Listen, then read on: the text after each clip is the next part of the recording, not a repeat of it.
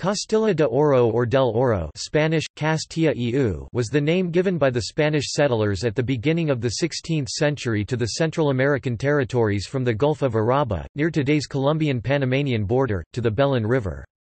Beyond that river, the region was known as Veragua, and was disputed by the Spanish crown along with the Columbus family. The name, Castilla de Oro, was made official in May 1513 by King Ferdinand II of Aragon, then regent of the Crown of Castile.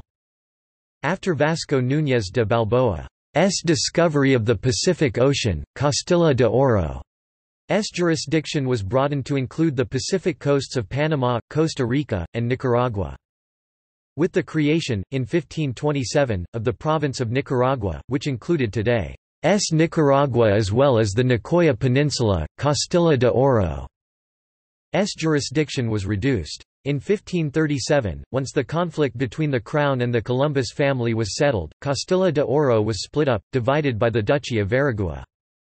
The western portion, which comprised most of Panama's and Costa Rica's Pacific coasts, was merged in 1540 with Royal Veragua, to create the province of Nuevo Cartago y Costa Rica. The eastern part, the last remnant of Castilla de Oro, in time became known as the realm of Tierra Firme, or Panama, especially after the creation of the Royal Academy of Panama in 1538. In 1560, the new province of Veragua, created by Philip II out of the now-defunct Duchy of Veragua, was merged with Castilla de Oro. Governors of Castilla del Oro, 1514–1540.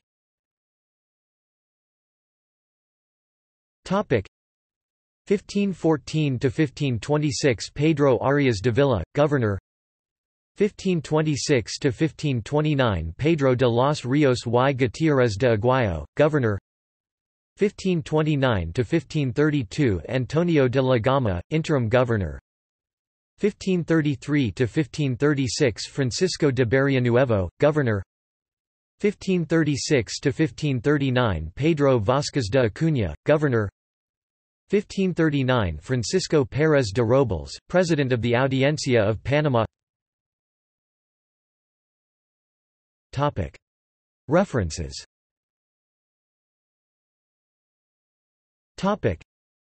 This article is a translation of the corresponding article in the Spanish-language Wikipedia, which was accessed in the version of April 21, 2006.